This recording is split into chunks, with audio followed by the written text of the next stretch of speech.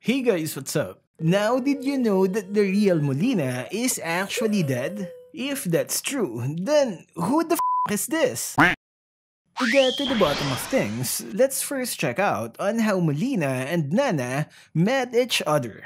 Now, as you all know, Nana is a Leonine, and the Leonines are quite the weird race. The Leonines are swift and agile creatures that are blessed with spiritual powers. Now, what do they do with these spiritual powers? Well, they use it to bake pies, catch fish, and basically to just run and jump around the forest. With that, you can tell that the Leonines are an easygoing race, right? And it's probably because of this reason. The Azeria Forest, which is home to the Leonines, were untouched by the Endless War. The Endless War is the largest war that had happened in the Land of Dawn, and it had scarred pretty much everything. That is except for the Azeria Forest, which was protected by the Moon Goddess. All the Leonines were lively, excitable, and pretty much had a positive outlook on things. Although we have to remember that the race had never experienced major conflicts since the Moon Goddess had protected their forest from the Great War. So they lived on, making pies and having forest parties all day long. Out of these wild and energetic Leonines though, there was one that stood out the most. Nana was more enthusiastic and lively than any of her other peers. She also had more spiritual powers than anyone from the Leonine race. However, this combination of traits didn't go well together. You see, Nana always loves to help her friends with all sorts of stuff, from baking pies for parties to hunting down rare fish ingredients from the forest rivers. However though, being excitable and a bit clumsy, while also having powerful spiritual powers, wasn't the best features for these delicate tasks. She would often burn pies, scare off fishes, or uproot entire fields of berry bushes. This caused the other Leonines to distance themselves from Nana. Thankfully, Molina was always there to keep her company. Now, let's go further back to Molina's origin, which is a bit weird. Molina used to live at the edge of the moonlit forest, and yep, Molina is a girl. She had no parents, no friends, and pretty much lived on her own for as long as she could remember.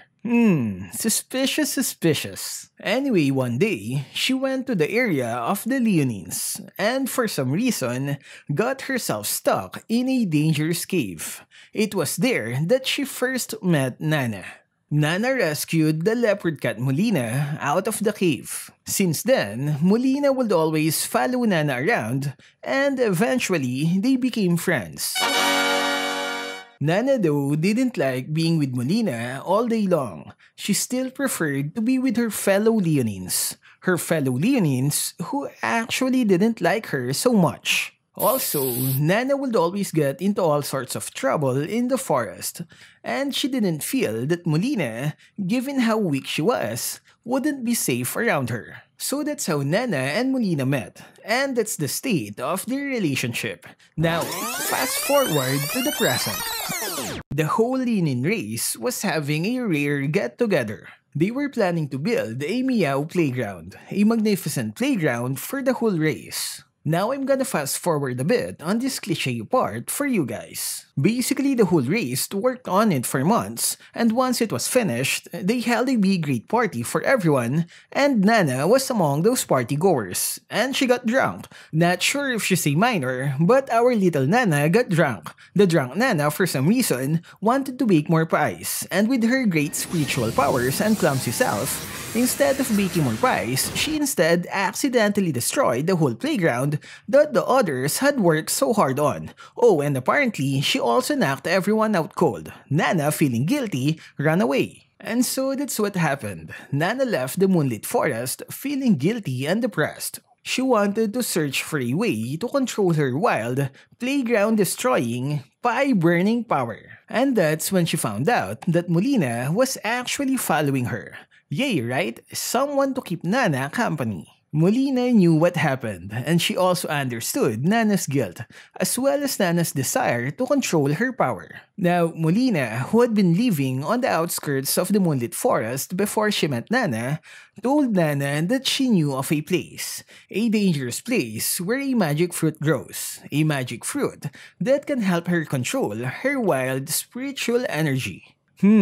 Convenient, ain't it? Magic fruit that can help solve your problems found in a in a dangerous place. That dangerous place was actually the Shadow Swamp, found near the Land of Despair. Now, you'd think the words Shadow Swamp and Land of Despair would be enough to make your common sense kick in, right?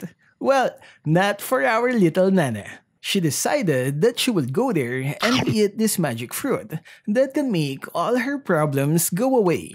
Long story short, after some obstacles, they finally got there. The Shadow Swamp! And it really was there, the magic fruit. It was inside the depths of a dangerous cave. Sounds familiar, right?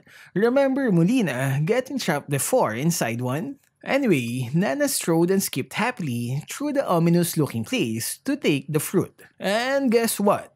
Monsters! Hungry, abyss-corroded, pitch-black, ugly monsters. Who would have guessed, right? Who would have guessed that there were monsters in the Shadow Swamp, near the Land of Despair? Not Nana though, that's for sure. The monsters, sensing the pure nature of Nana, hungered for her meat even more. Now, here's what happens next. Molina saw the monsters lunging for Nana, so she then used her powers of transformation and transformed herself into Nana. She stood between the defenseless Nana and the hungry, vicious monsters. The monsters, thinking Molina to be their pure-natured prey, sank their teeth into her flesh and just went cray-cray over her meat. Nana, seeing all this, hurriedly ate the fruit. If what Molina had said was true, then she would be able to control her powers and thus help her friend. Nana then raised her hand and sent out a powerful force that knocked back all the creatures away from Molina. The monsters scattered away, terrified of the fearsome force that came from the small Nana. Nana stared at her hand. It worked. The fruit did enable her to control and channel her wild powers. She now had what she had always wished for. However though, she forgot all that as she turned to look at Molina. Her friend was dying. Nana knelt down beside Molina and tried to use her spiritual powers to heal her friend. But it was too late. Molina then, who by the way from the looks of it was still in Nana's form, held Nana's hand and shared her transformation powers. Molina hoped that in this small way, she could still be beside Nana forever. Stay happy forever, Molina said, and then died. And there we go guys, so I guess when Nana uses her skill, it's not actually Molina that comes out, but just some spiritual power created by Nana, inspired from her dead friend. And that is Nana's story. However, that's just what the Illuminati wants you to believe. What if it was actually Nana that died back there, and then Molina captured Nana and started living off her life? I mean, Molina did like Nana so much, and her origins are really weird. And in the first place, since Molina can morph, is her real appearance even that of a leopard cat? What if she lured Nana into that place, thinking to kill her off, using those deadly monsters? Maybe that's her thing? Finding a person that she likes and then she captures them and lives their life. Conspiracy! Well, anyways, that's all for this video guys. Comment below which hero you'd like to see next. Stay safe and thank you for watching.